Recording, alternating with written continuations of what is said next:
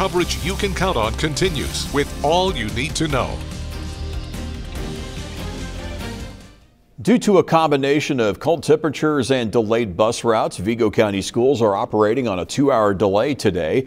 You can find the latest on delays at the bottom of your screen and over on WTHI-TV.com. During these cold conditions, Indiana State Police say you need to make sure you have your vehicle ready. This includes things like having proper tires on your car, good windshield wipers, and an emergency kit. Police say if you are in an accident, you should stay in your car and call 911. ISP says the most important thing you can do to stay safe is to just slow down. The CDC is tweaking its language of what it means to be fully vaccinated against COVID-19.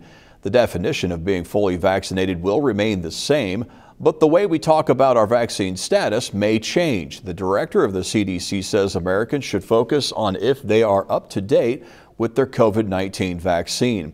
A person who is considered up to date has received all the vaccines they're eligible for at that time. Anyone who is currently eligible for a vaccine or booster shot would be considered not up to date. If you receive the Pfizer or Moderna vaccines, you can get a 5-month or a booster after 5 months of your last dose.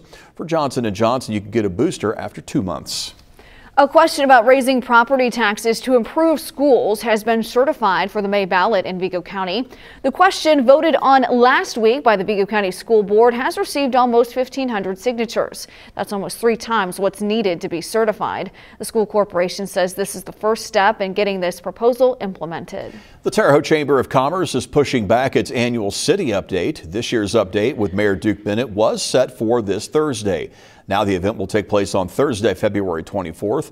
Mayor Bennett will recap the city's progress in 2021 while detailing his plans for 2022.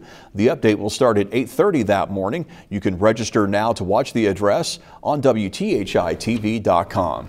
The Sealyville Fire Department tells us it is in desperate need of volunteers. The chief deputy tells us volunteers will go through the same training as people working for a paid department. If you're interested in being a volunteer firefighter, you can pick up an application at the Sealyville Fire Department Mondays through Fridays. You can also call the station. We have that number on our website, WTHI-TV.com.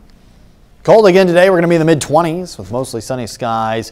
Our temperatures are going to rise slowly today, so expect most of the day low temperatures to be the main impact. So if you have to do anything outside, it's just not going to get comfortable until much later, and even then we're only in the mid-20s. Now tonight, very cold, 3 degrees, wind chill below 0. By tomorrow morning, once we hit that 3-degree line where we're getting close to 0, wind chill is actually going to be closer to -10 as our winds try to die down later in the day. So it's going to be uncomfortably cold, dangerous for some. Be careful tomorrow morning. Plan ahead for this now.